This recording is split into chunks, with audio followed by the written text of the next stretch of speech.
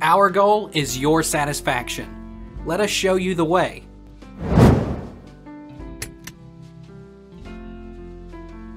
How many times should I let my dogs mate?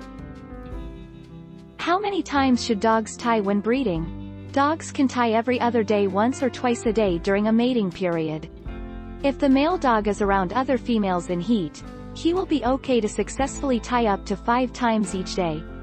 This is extensive, of course, but not unheard of for those that breed dogs for a living.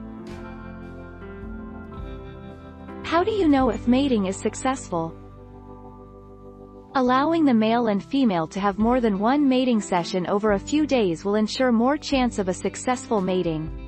A sign of a successful mating is when the male and female readily accept each other and become tied together. Can a dog get pregnant after one tie? Injections. Most dogs, given the opportunity, will end up mating when the female is in heat. A whopping 40% of female dogs will fall pregnant after just one mating session. That incredibly high number means you are at considerable risk of having a litter of unwanted puppies if you are not careful. Do dogs get pregnant every time they mate? Most dogs, given the opportunity, will end up mating when the female is in heat. A whopping 40% of female dogs will fall pregnant after just one mating session. However, it is not a long-term solution. It will not prevent your dog getting pregnant again in the future.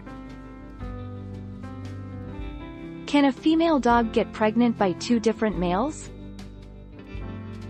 So, can puppies in the same litter have different fathers? Yes. Female dogs can be mated by more than one dog during their fertile period, meaning a mixture of sperm is present and waiting to fertilize her eggs when she ovulates. The technical term for this is superfecundation.